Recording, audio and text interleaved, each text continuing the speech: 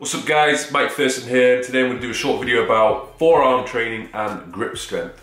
Now, I'm going to be fully honest with you, I have never directly trained my forearms. You know when you see people doing that kind of thing. I've never done it. Personally, my forearms, I feel like they're okay. They are in proportion to the rest of my body, but a lot of people, it tends to be a weak point. In particular, grip strength, okay? So I'm going to take you through a few exercises which are going to target the forearms, along with, in the second half of the video, talking about how to improve your grip strength. So, what I would say, what you need to do is instead, most people have a limited amount of time in the gym. So, instead of spending all your time doing direct forearm work, I would look to implement exercises which are going to indirectly train the forearms at the same time. The first exercise I'm going to take you through is a fat grip hammer curl bar. I don't know what the exact name is, but it's a nice piece of kit. So what I've done with this exercise, you can either do this standing. I've done it on a slight incline just to work the upper portion of the strength curve to mix up a little bit, because the other exercises I do, I'm standing upright. And as you can see, I am indirectly targeting my forearms a fair bit. After I've done these sets, I really do feel it in my forearms. So the benefit of doing something like this is not only are you training your biceps, but you're training your forearms at the same time.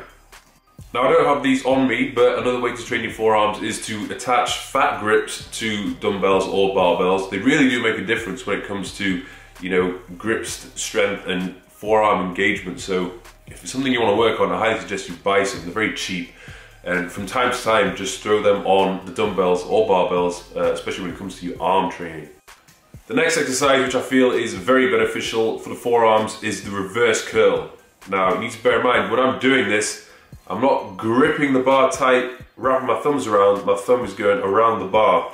And this is going to require me to engage my forearms more just to hold on to the bar in the first place. And when you're doing this exercise, you're going to find that it's going to be quite tough, especially halfway through. So I would recommend picking a weight that's reasonably light and maybe going for a slightly higher rep range than usual, just to really burn out the forearms.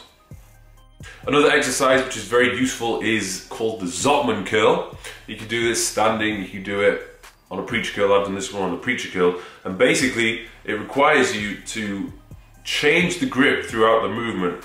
So you start at the very bottom of the movement in the pronated grip, and then you rotate so you're in the fully supinated position at the top of the movement. And what this does, again, because you're rotating, you're engaging a lot of your forearms, and you will often find it's your forearms that want to give out first before your biceps do. I really enjoyed this exercise. I think most people should be able to do it. I can't see why they wouldn't. If you've never done it before, I would recommend you start using a lighter weight and then progress to move on to a heavier weight.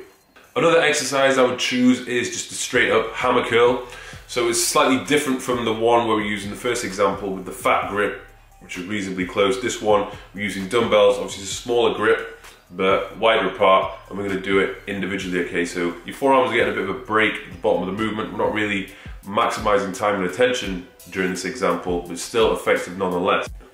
And what I'd bear in mind if you're doing any kind of rowing work, particularly when it comes to bicep work, is really grip the dumbbells or barbells as tight as possible, okay? So you imagine you're gripping that dumbbell as if your life depends on it. You're gonna feel a difference, particularly in your forearms. I don't understand when some people, they use this really pathetic grip. Like, I've seen this in the past with some of my clients when they're training, they just have this really limp grip on the barbell. It's like those people who just give you those really withered handshakes. It's like, what the hell is all that about? If you're gonna do something, do it with, you know, some drive and aggression. You want to grab it and squeeze it tight as if your life depends on it throughout the entire set. Particularly if you want to improve your forearms, okay? Grip it tight and don't let that grip loosen throughout the set. So I've shown you a few bicep examples. Now you can do a few other variations using just a straight up pull-up bar. So with this one, my grip's not too far apart, it's just outside shoulder width apart, and I've used a pronated grip.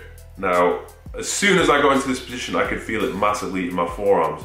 And what you want to do is just hold that position for as long as you possibly can.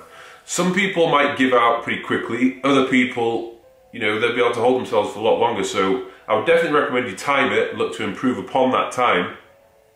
If you're one of the stronger guys, I would just recommend wrapping a weighted belt around you and, you know, adding 10 kilos, 20 kilos or something, just to overload it and make it a little bit more difficult for yourself.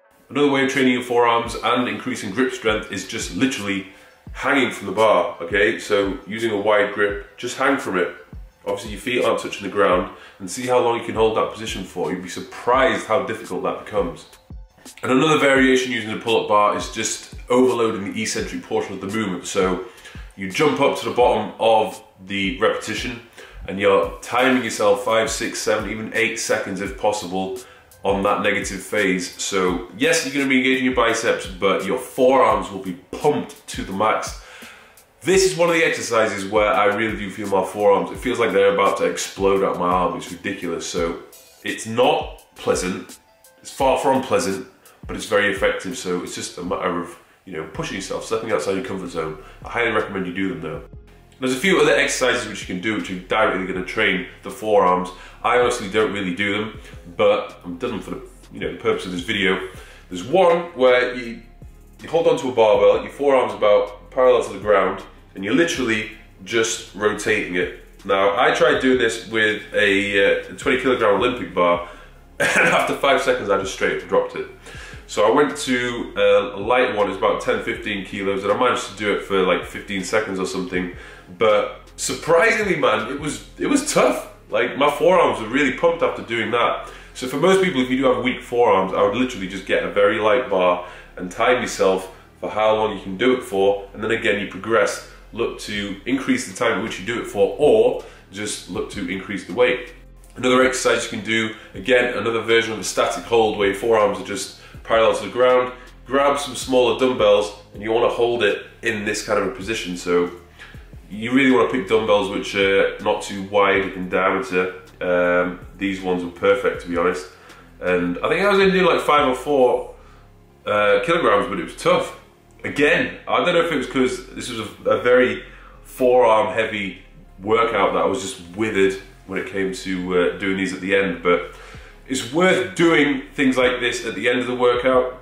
So I would never start off a session doing these static holds because it might impact how you're going to perform some of your big compound movements or bicep exercises. So leave these kind of things to the end, or, you know, I would probably just do these at home. I think if you are very limited with time, spending 10 to 15 minutes doing these static holds and purely working on forearms, for me, I honestly think that's a bit of a waste of time when you could, you know, be doing something else, or at least, you know, doing some forearm training whilst engaging other muscle groups at the same time. Another exercise, one which you may have seen before, which is directly training the forearms. It's almost like a kind of a forearm curl. I tried these. Yes, they were effective, but I found them insanely boring. I would never do these personally. But if forearms are something you really want to work upon, definitely go for these. I don't think these are really going to do any wonders for your grip strength, purely just for forearm hypertrophy. But you could vary it up. You can use a pronated grip, and then you can use a supinated grip. When it comes down to grip strength, like I said before, holding onto barbells or dumbbells tightly makes a difference. Using fat grips also makes a difference. But just holding onto a heavy ass weight for as long as you can also makes a big difference and is a great way to train your grip strength.